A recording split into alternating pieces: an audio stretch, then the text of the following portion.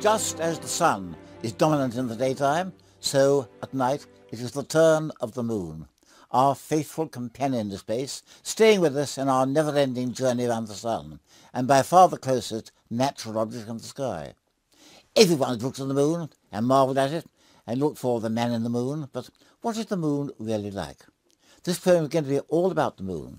I'll be talking to historian Dr. Alan Chapman about the moon mappers, and in my observatory, Chris will be joined by Pete Lawrence and lunar geologist Dr. Ian Crawford.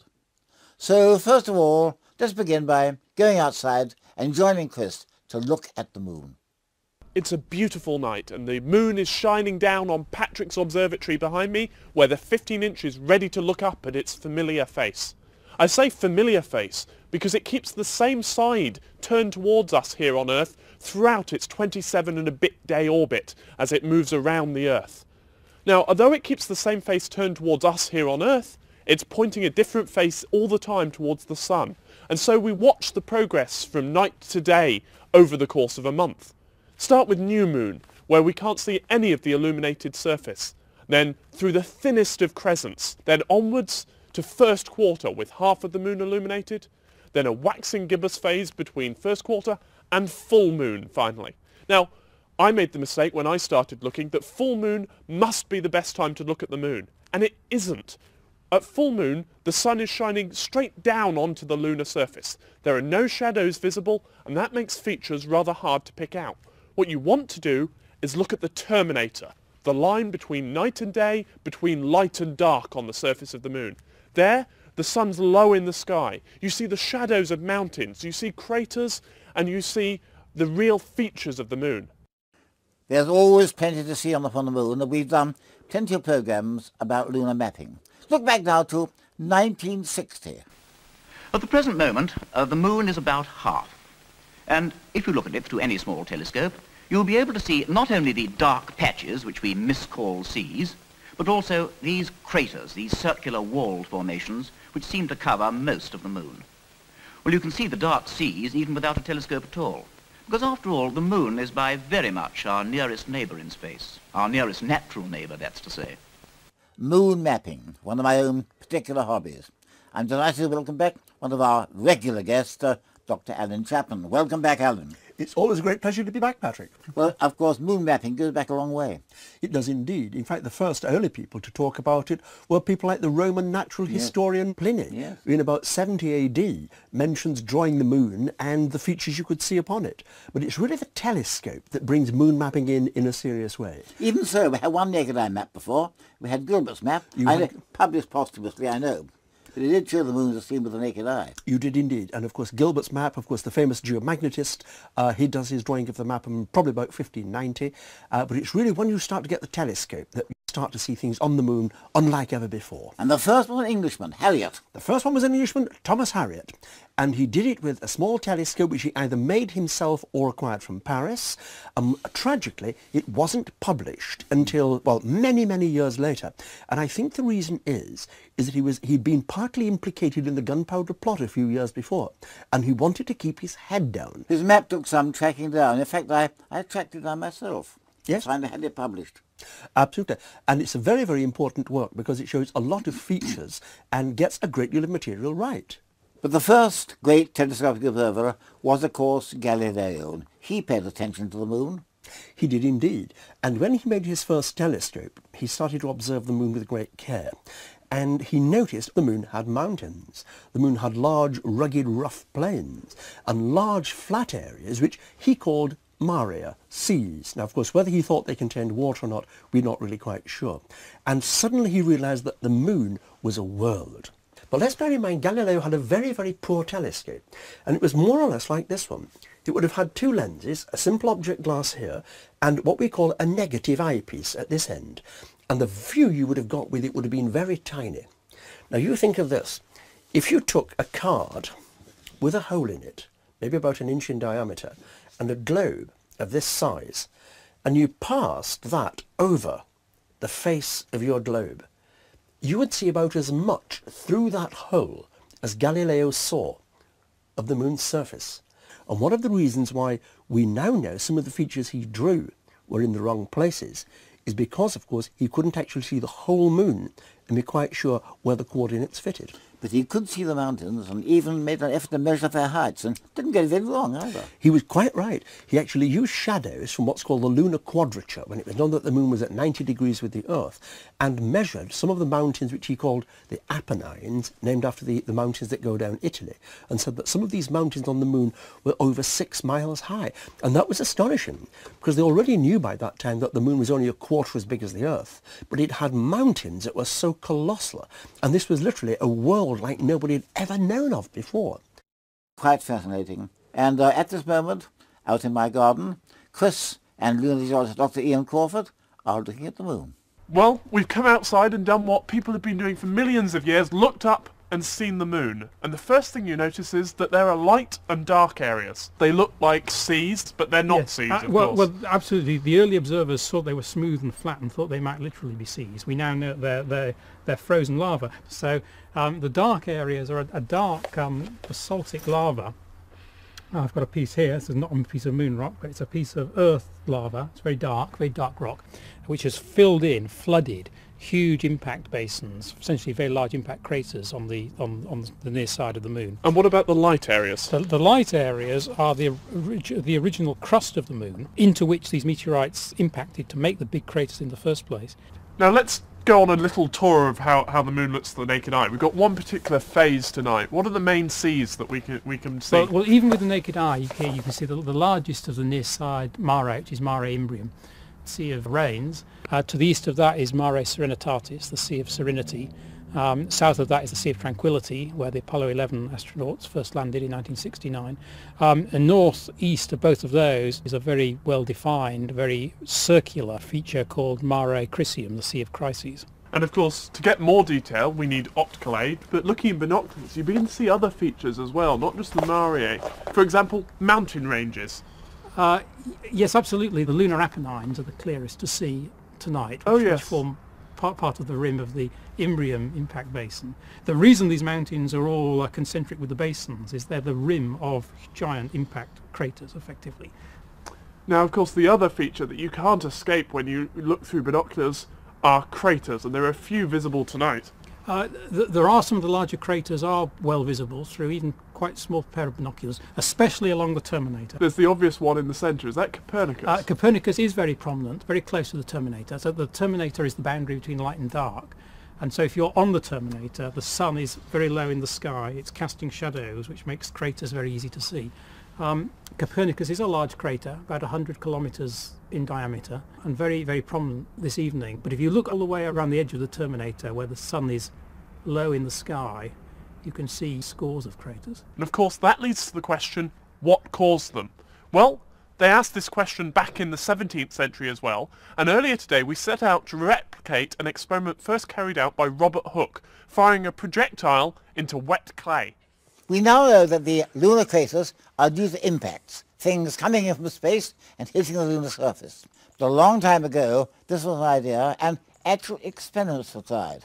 Alden. In 1664, Robert Hooke suggested to the Royal Society that the lunar craters looked like impacts, and he performed a series of experiments of firing lead bullets into what he called a well-tempered mixture of tobacco pipe clay. We're not going to use a gun now, but we're going to try a catapult into a bowl of pipe clay. Imagine this, flying in from the outer solar system, past Saturn, past Jupiter, past Mars, approaching Earth. I was just within spray range too. Do you know, Patrick, you look a bit like a Dalmatian. Thank you very much. Well, I think we did a very good job there. I think it came over very well. I think Robert Hooke might have been proud of us, because what we've got on here are the basic features of a lunar crater. You notice the ramparts, you notice the depth. It's maybe a little bit deep because we're dealing with this slightly, maybe a sloppy material, but we've really got something which looked rather like a lunar crater. Hooke was a fascinating man. Robert Hooke was a remarkable character, and he's the first person, I think, to actually what you would call try to model astronomical phenomena in the laboratory. And this idea of firing bullets into plaster of Paris is really the beginning of lunar modelling. Now, what he did was also to do the first ever detailed drawings of single lunar features. And in Micrographia, which he published in January 1665, he publishes this wonderful picture of the complex of craters around Hipparchus. And also, too, a few years ago, a friend of mine called Gain Lee, an amateur astronomer of Huddersfield, photographed exactly the same structure as Hooke did. And it's astonishing how good a lunar draftsman Hooke was. I've actually suggested that when you measure that whole structure, Hooke was measuring down to at least 3 or 4 arc seconds in his draftsmanship, which is quite spectacular. This is amazing. And of course what Hooke was doing as well was not just modelling the lunar surface, he was actually taking a candle, he tells us, and moving his candle over his plaster of Paris experiment and saying it looked just like the lunar surface. So he's not only modelling the lunar surface, he's even using a candle to model shadows. And this is really the kind of stuff we think of as modern, but this is 350 years ago. Well, I didn't use a candle, but in 1960 I did something of the same kind in the Sky at Night programme, showing how the changing shadows alter the appearance of a lunar crater. I've made a model of a typical lunar crater, and I'm going to show you the progress of sunrise over it. I'm going to illuminate it from the side by means of a lamp, and I think for this we'd better have the studio lights out. Now, first of all, when the sun first appears over the crater, it illuminates only one wall. Then you can see the complete circle, and as the sun slowly rises, you get the central peak, the shadows inside draw back, until finally, when the sun is high over the crater, there's no shadow left inside it at all.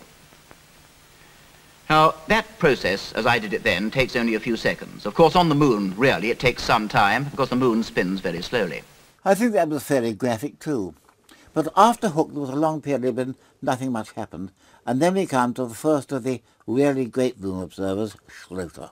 Absolutely. Schroeter was important, largely because, of course, of the new quality of telescopes. And he was probably to be the first great lunar observer to use reflectors. And he was working with tremendous magnifications. He wasn't a terribly good draftsman, but in fact, tragically, the French armies under Bonaparte destroyed his observatory and burned most of his papers.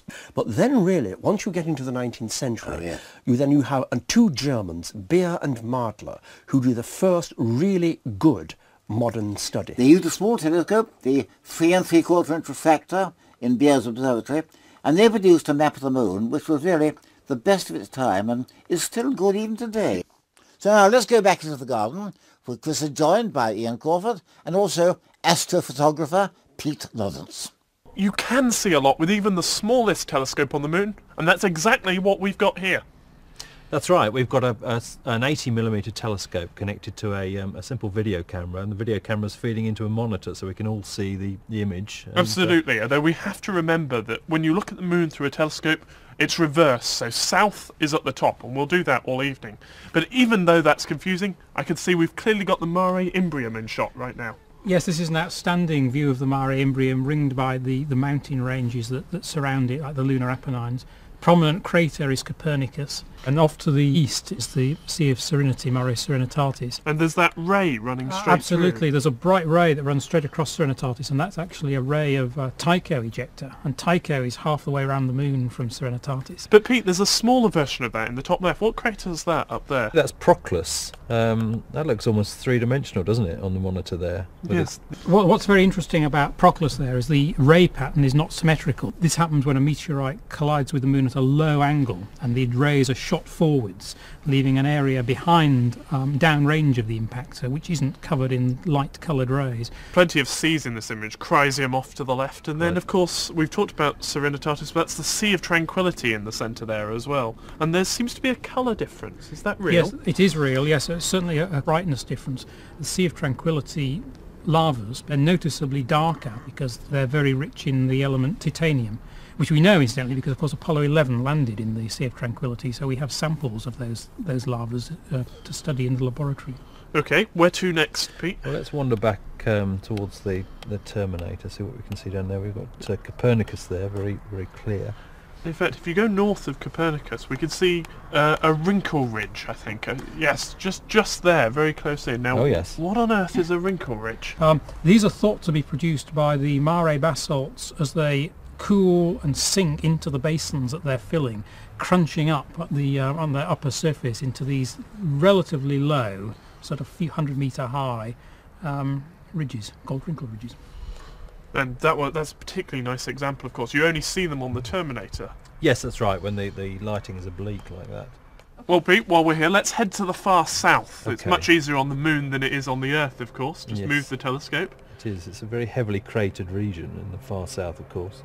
And what can we see there? There's a good relief on Clavius, actually. Clavius is a superb feature. It's a very popular feature with amateur astronomers who like to take photographs of it and draw it.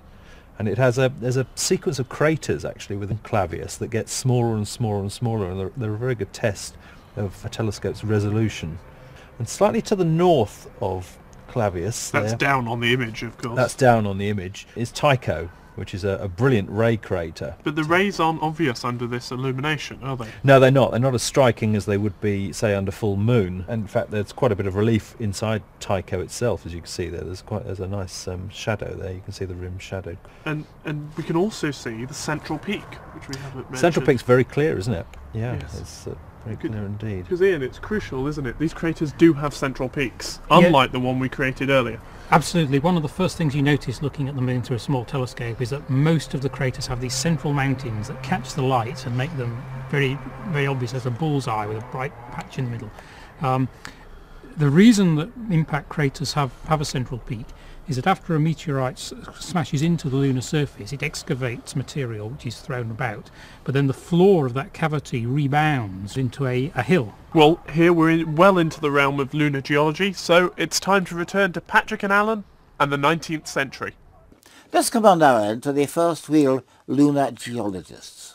It was in the 19th century that people started trying to model the moon again after Hooke, and a number of people got interested in this business. One question was the moon actually changing? And one of the first and the most ingenious of these people to do this was a Scottish ironmaster called James Naismith.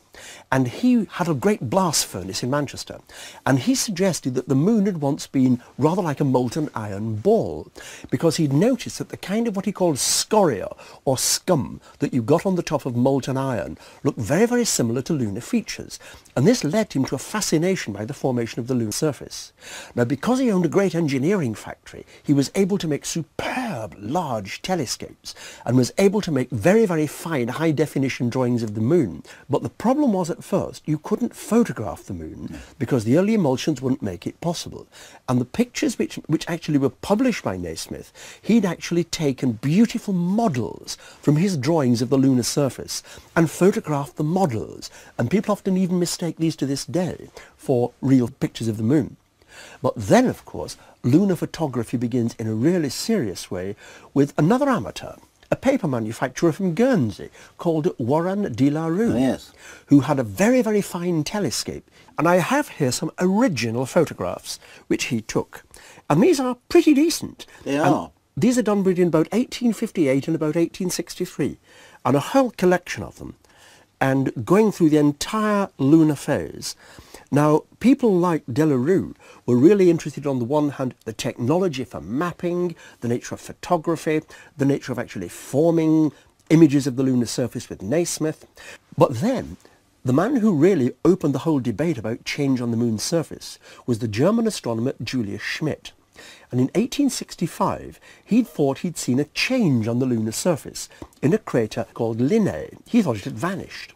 And this led to a whole new discussion in European and American astronomical circles.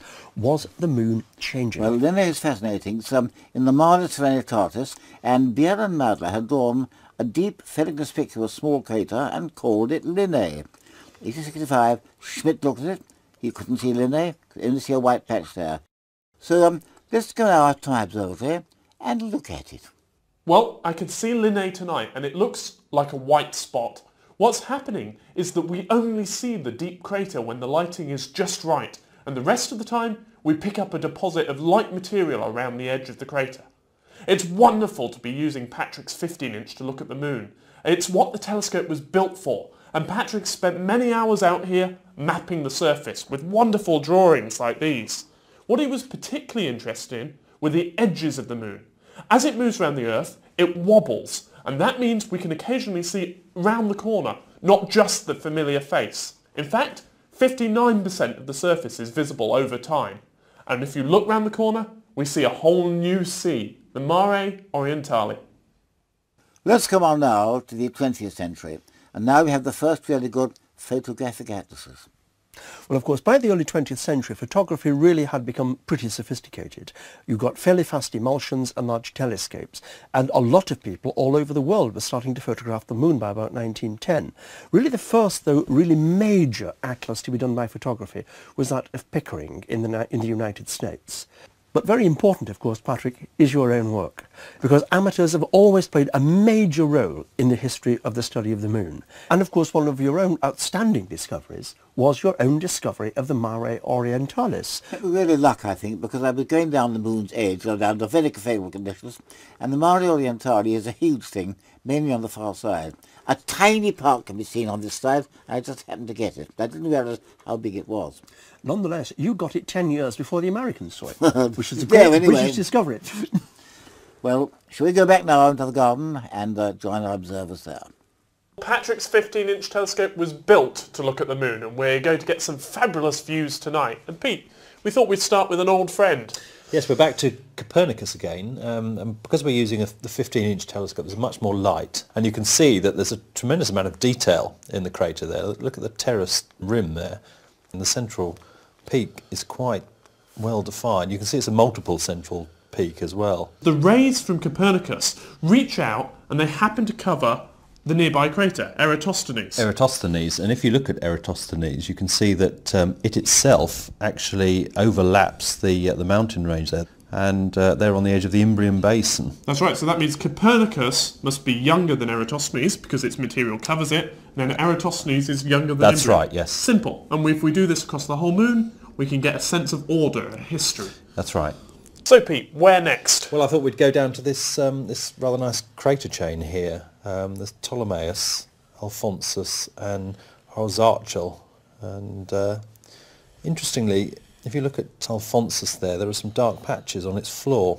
Yes, what are they, Ian? Yes, these dark patches on the floor of Alphonsus are thought to be a dark volcanic deposit produced by fire fountaining, such as you see on places like Hawaii on the Earth. And the three craters in a row, would they be related or are they completely separate events? It's likely they are related. It's likely that they're secondary impacts from the huge impact that produced the Imbrium Basin to the north of them. I'm going to try and find a rill. There we go. This is the Hyginus rill. It's not terribly well defined because of the illumination, but you can make it out there. What is a rill? A rill is a general name given to lunar valleys, essentially, and there are several types. Some of them are sinuous, like rivers, and they're lava channels.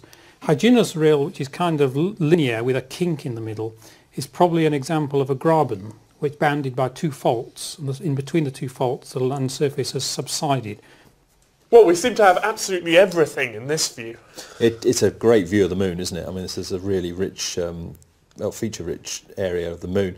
But on the left there, we've got the Alpine Valley running across. What exactly formed the Alpine Valley? Do you know? The Alpine Valley is interpreted to be where the lunar crust was fractured by the impact of the huge meteorite that excavated the Imbrium Basin. It is radial to the Imbrium Basin. And since then it's been flooded with Mare basalts. And it cuts through the lunar Alps. These mountains called lunar Alps, which form part of the rim of the Imbrium Basin. And there's an interesting rill that runs down the middle of the valley. There's a sinuous rill that's interpreted as to be a lava channel that flows down. So the main valley is a fault-bounded valley, but it's got a sinuous, has had a sinuous river of lava running down the middle. And the mountains are interesting too, aren't they?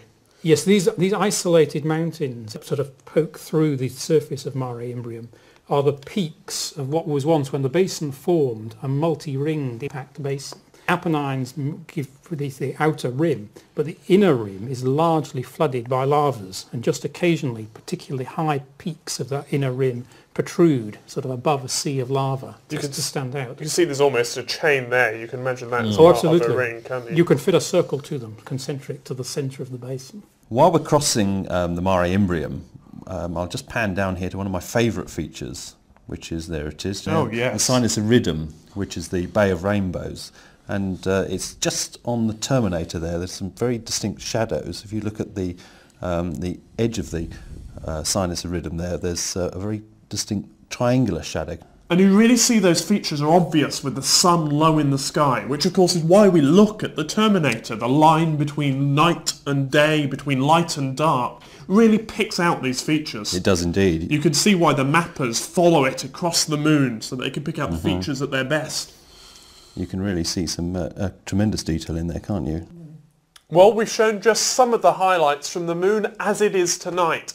But of course, things change from night to night as the lighting changes, and features which appear prominent now will be almost invisible in a few days.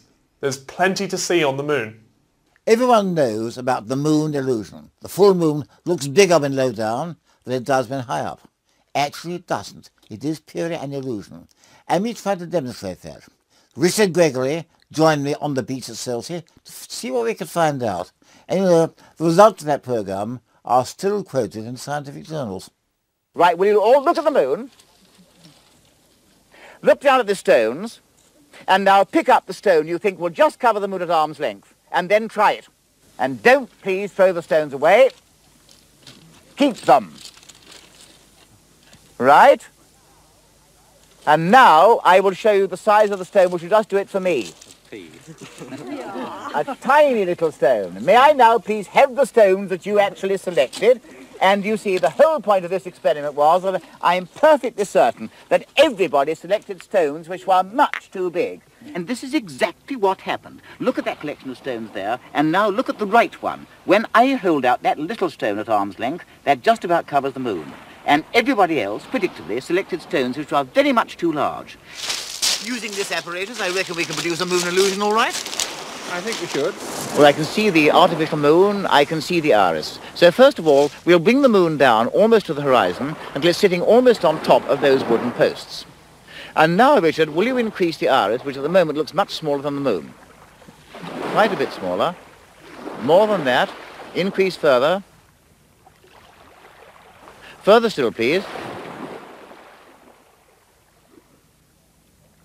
A little bit more, nearly there, a little bit more still. Now, those two now appear the same size to me, although, of course, not the same brightness, because the iris appears much brighter. Now we'll lift the moon up, and there is quite definitely an apparent shrinkage. There is an illusion there, so there very definitely is an illusion, according to the height of the moon above your horizon. For our last look at the moon tonight, let's go back into the garden, just outside my observatory, where Chris and Ellen are using a telescope to show just what Galileo must have seen so long ago. Well, we've been looking at the moon in all kinds of telescopes, but when I saw you had a replica of Galileo's, how could we not point it to the moon? So we've attached it to this larger telescope, Alan, so you can have a look. We found the moon, which was surprisingly tricky. What does it look like? It's absolutely remarkable, because unlike anything you see in a modern telescope, you can't even get the whole moon in. And of course this is exactly what Galileo would have seen initially, all given by two little bits of glass. In fact, what Milton called in Paradise Lost, through a Tuscan astronomer's optic tube. And we're still talking about him almost 400 years later. Absolutely. And it's a fitting end to a night's It really is observing, absolutely Alan. gorgeous, and to see this through there, and to see that, and see now, as it were, as Pliny would have drawn it, as Galileo would have thought of it, and of course as we can image it today, this is the way in which we can understand the moon. Absolutely. Thank you very much, Alan. Thanks, Chris. So, there is the moon. Do go and look at it with the naked eye, a telescope, or binoculars if you have them. It's a wonderful world, and you know, there's still so much about it that we still don't know.